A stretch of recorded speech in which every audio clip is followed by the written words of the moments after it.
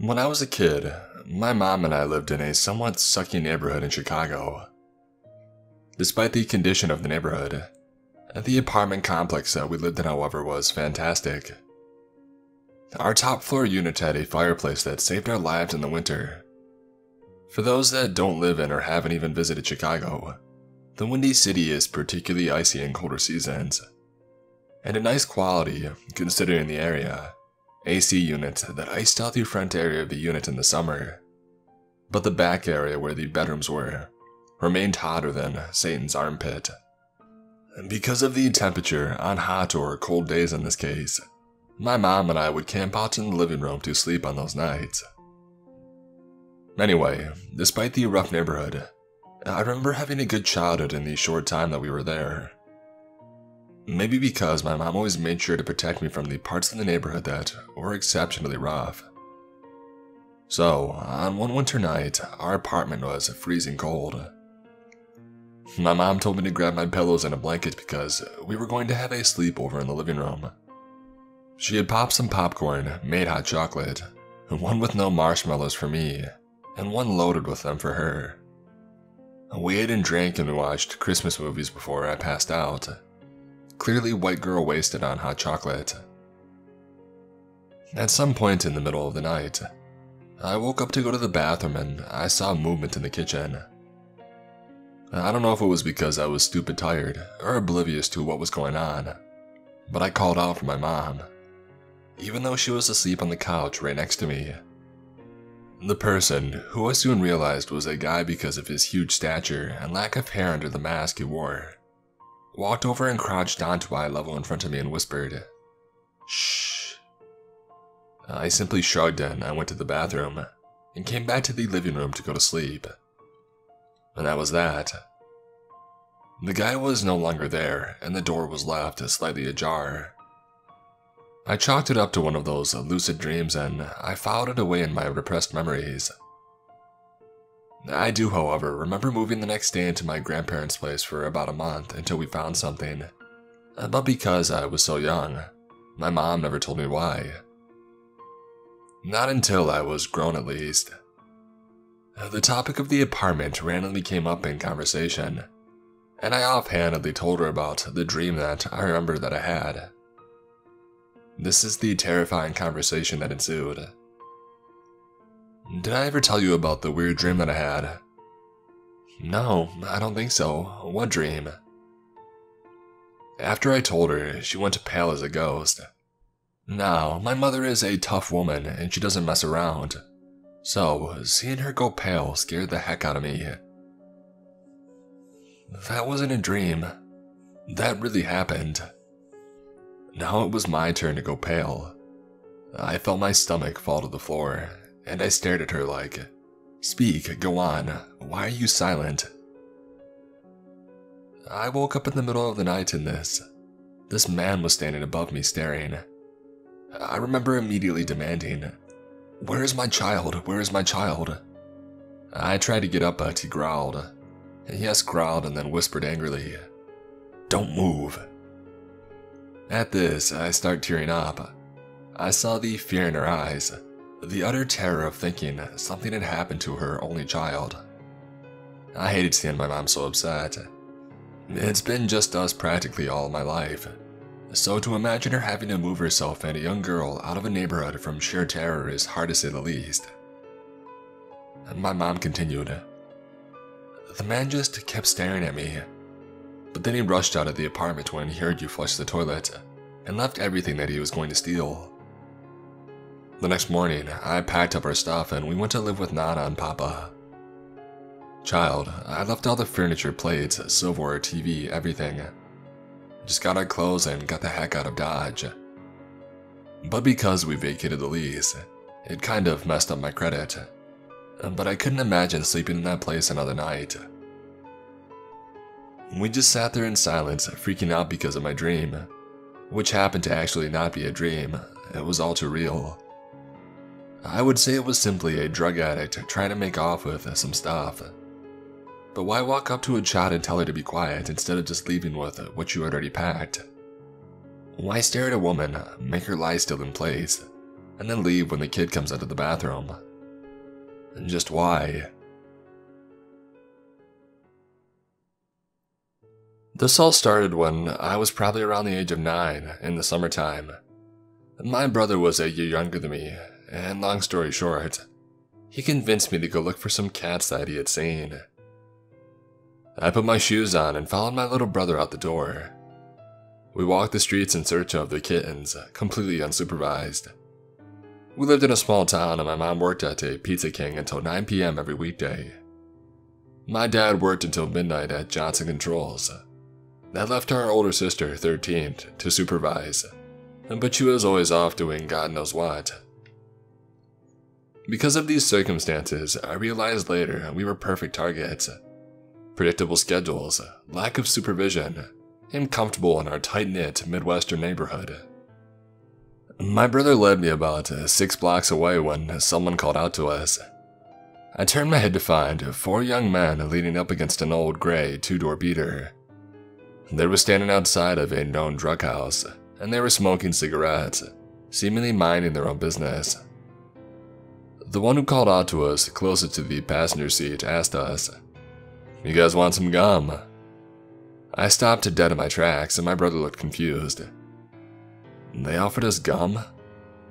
It was eerily reminiscent of our yearly Stranger Danger assemblies in the school auditorium.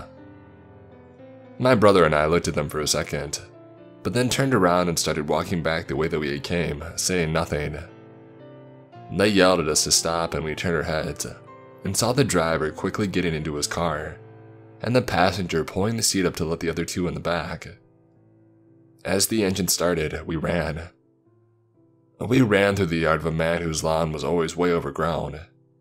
We tried to crouch low and lose them, but that loud engine of that old beater was getting closer. It didn't occur to me that they could see the grass moving as we crawled through. We got up this time and we ran at full speed, weaving in and out of people's yards to try and buy us some time. They followed. When I realized that there was no outrunning a car, we took a straight line to one of our neighbors' houses and started beating on their back door. The car sped out from around the corner and stopped abruptly in the driveway, so we abandoned that idea and we jumped over her fence. We eventually made it back to our house and we thought that we had lost them. My mom's voice startled me from behind. "Where have you been? Where's your sister?" I think she had come home because she was on a delivery route that day. Sometimes when someone messed up a pizza, the owners would let my mom take it home to us if she was on delivery, so that we had something to eat when the pantry was empty. I started to tell my mom what had happened, and she didn't look like she was too keen on buying the story, until I stopped mid-sentence at the sound of a sputtering engine. I looked outside and the 4 men drove past our house slowly, looking in our windows, making eye contact and giving us a menacing look.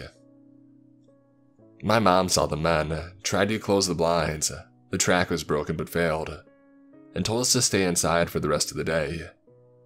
She left after that. I can't explain why, so don't ask, she just did. Later that night, still no sign of our sister, and we were hungry. We made some mac and cheese and put on Hannah Montana to get our minds off of things. Laughing at scenes that weren't funny, my nerves started to settle a bit. However, I kept seeing this tiny red light in the corner of my eyes coming from the window. I kept brushing it off, it could have been anything. After some time, I finally stood up and I went over to the window to investigate.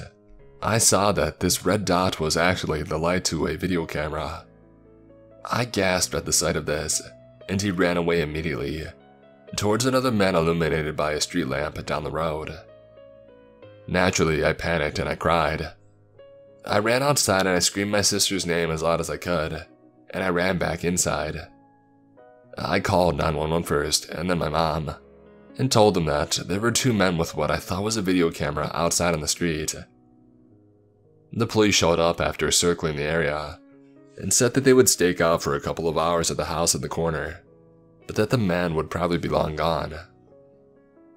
They never found the man, but the man found us over and over again. A couple of years later, my brother had the neighbor kid over for a sleepover. We all hung out in his room until late at night, laughing loudly and shooting BB guns at the ceiling and each other. I left the room, and when I came back, my brother had told me that a hand had slapped the window and slid down like in a horror film. I thought he was just trying to scare me, and I still believed that he was probably lying. I was in the middle of telling him that he was full of crap when I saw that little red dot again, silencing all of us. We ducked to the floor at first, silent, unbreathing, and then my brother crawled over and turned off the light. We stayed there for a long time until waking our parents up, but they found nothing.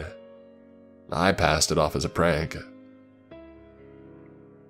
Another couple of years later, in an insomniac-induced all-nighter, I was sitting in our sunroom, with big windows all around and no curtains except for one to my right, reading a book. It was about 3 in the morning and the whole house was asleep. I had my headphones in, listening to my MP3 player, when I thought I heard a loud noise over the music. I looked up, startled, and saw a man at the door watching me, at 3 in the morning. This is the closest that I had ever been to him. I froze and stared.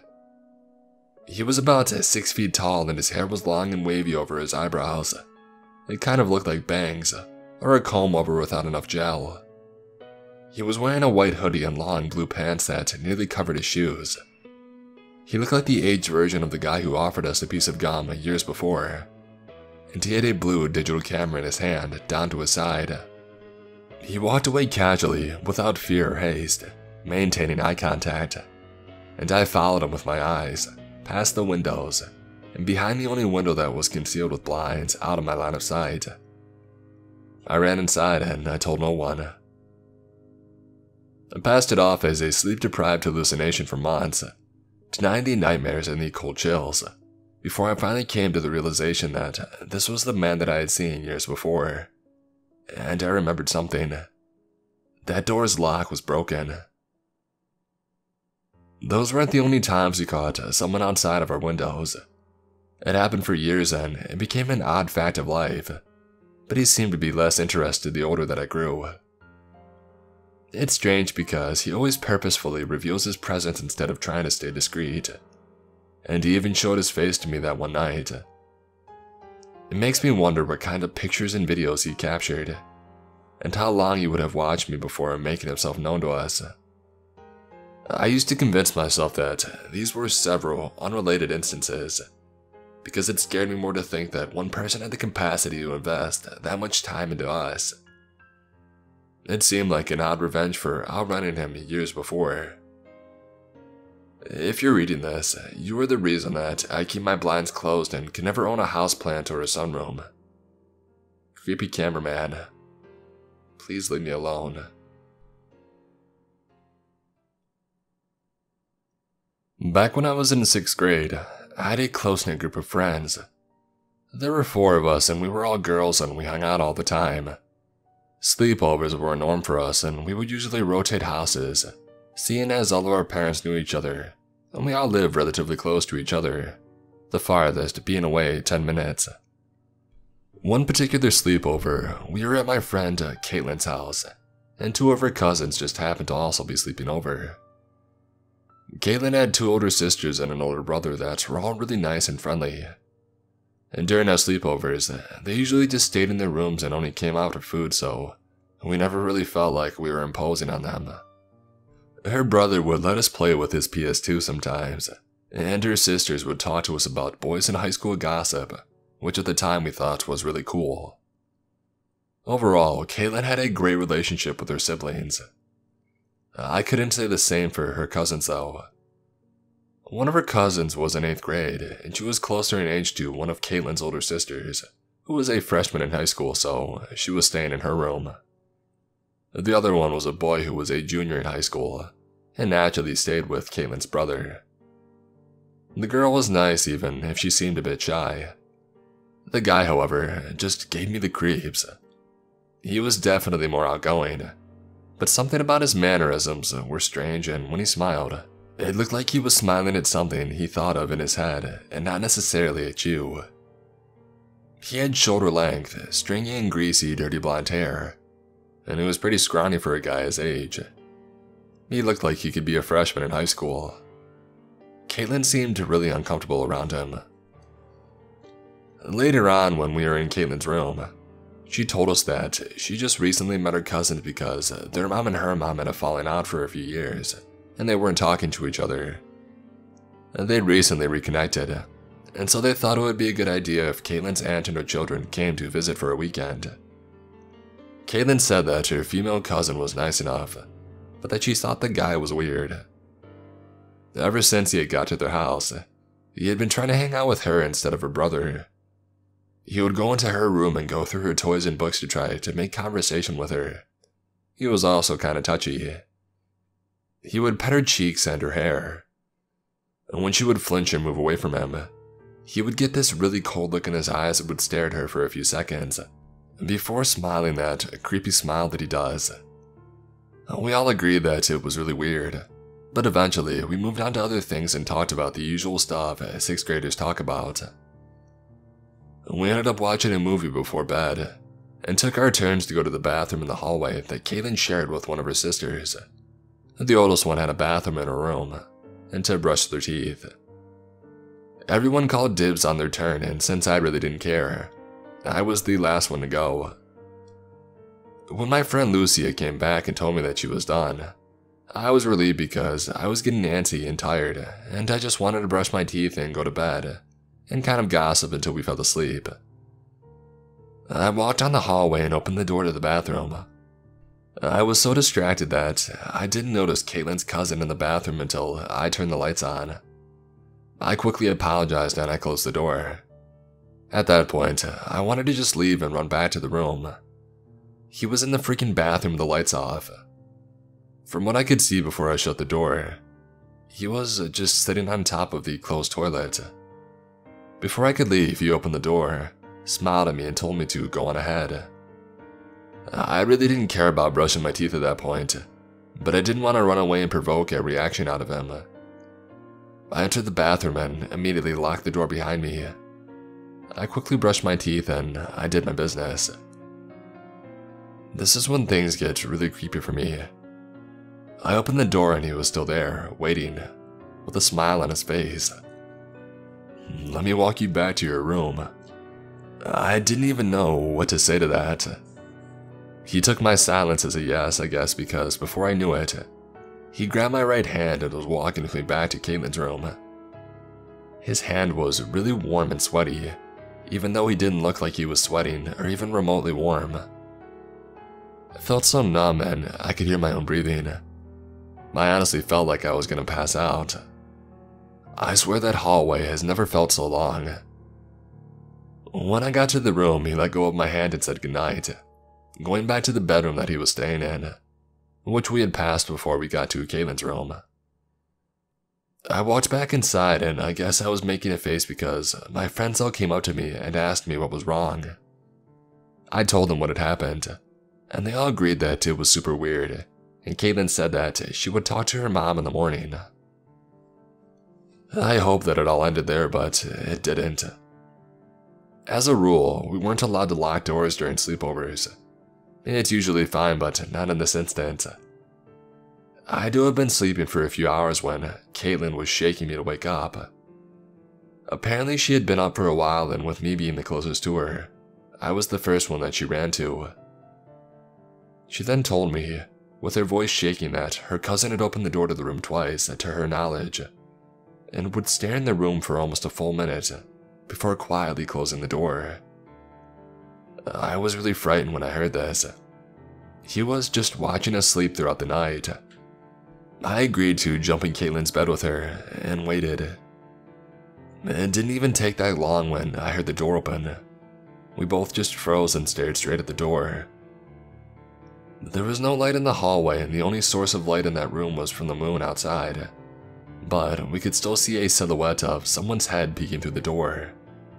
We could feel his eyes on us, and he was just staring into the darkness of Caitlin's room for a few seconds. We were trying not to move so that he didn't know that we were awake, but it didn't matter. He let some air out of his nose as if he was trying not to laugh. "Hey, Caitlin." He whispered and then just closed the door. Caitlin looked like she wanted to cry. She grabbed onto me and we just held each other and waited until he decided to come back.